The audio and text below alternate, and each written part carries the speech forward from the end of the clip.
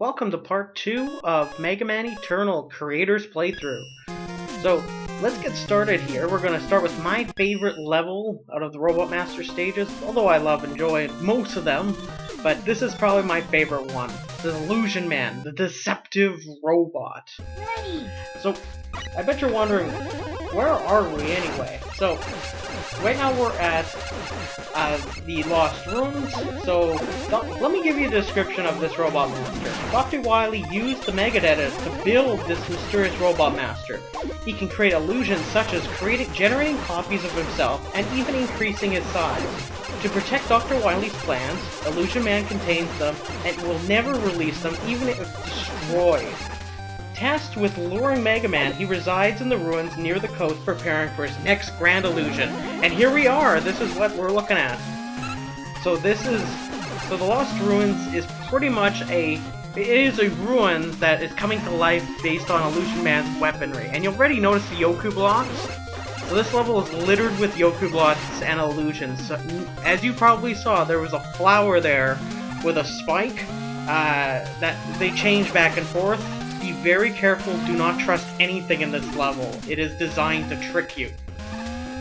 So if you see a flower, be cautious.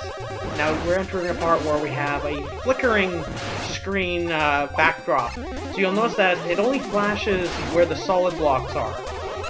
So what I suggest is take out that metal really fast.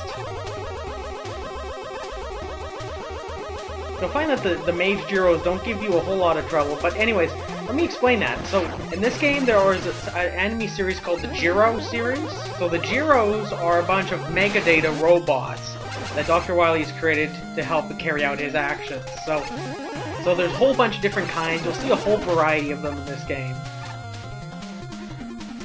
And there's Eddie. So, in this game, Eddie returns, and he does what he typically does. He drops down different items in an arbitrary way because he's trying to help you out.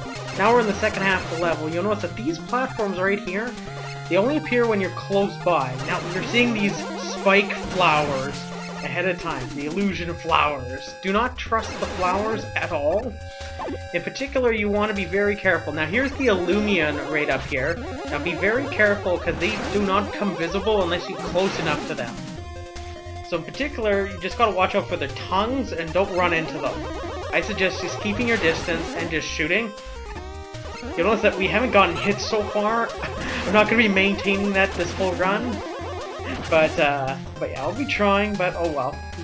I'm intending this to be a fun run that tells you a lot about the game and also shows you some tips and tricks to beat the game. We're entering the Yoku Block Tower area. So the trick here is just to wait for when you start seeing the first 3 blocks that get yourself up there, up to that ladder over on the left side. So that's what you're looking for here. So one thing that's worth noting is just the way these Yoku blocks operate. So note that they have fun little quirks with them, but the key thing is you want to make sure you make your jumps count. If you don't make them count, you may end up falling, or you may get a lucky chance to get through. So one tip I have here is just to throw off the cycle of the Mage Gyro, dodge a shot, come down a little bit, and then go back up and around. We're almost to the end of the level, so just be very careful when it comes to those flowers once again. So remember, one thing that this course kind of resembles, it's meant to be about awakening. So you see that these ruins, but the ruins really are coming to life based on the majestic illusions of Illusion Man. So, one thing that you may notice is that this is actually one of the harder levels, just because of how easy it is to get killed by spikes. So just be very careful, and worry when you're doing platforming. Even just plan out your jumps. You gotta think ahead before you shoot. There we are, we're at the end of the level here.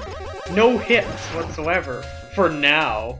I just had to take a moment there just to enjoy the backdrop. Here we go, we're at Illusion Man. So, Illusion Man has a variety of different attacks. He has his Illusion Blast attacks. Now keep in mind, his Illusion Blast cannot be harmed by your Mega Buster. He'll stop it. So you notice already one attack. He can turn really big. He jumps around the course sometimes. I've been very fortunate in this run, but yeah, be careful.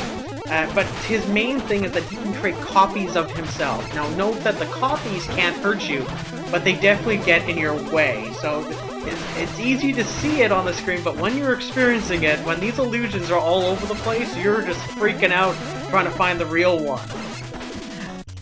And you'll notice that when he gets below, I believe it's still about a third of the health, if I remember correctly, what happens is he'll do 5 copies instead of 3. If you're wondering, his weakness is actually Cipher Decode.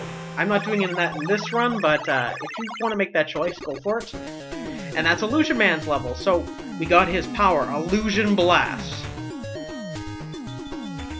So Illusion Blast is able to home on enemies. It looks for the closest enemy and aims directly at them. It's very useful for ranged enemies and enemies that you can't reach directly. So let's take a save here. We're up to 13 minutes. So why don't we check out the gallery? You'll notice that during our earlier part of the stage, we actually got an art piece. There's that little disc that we grabbed. So now you can actually go here and view them. You can zoom in, you can pan, you take a look at some of this art. Some of it's very lovely, especially the official art. So I recommend checking it out. Note that if you get all the art, it'll actually give you the ability to get a secret. And I'll talk more about those in a later part, but for now what we're going to do is we're going to wrap things up here and save.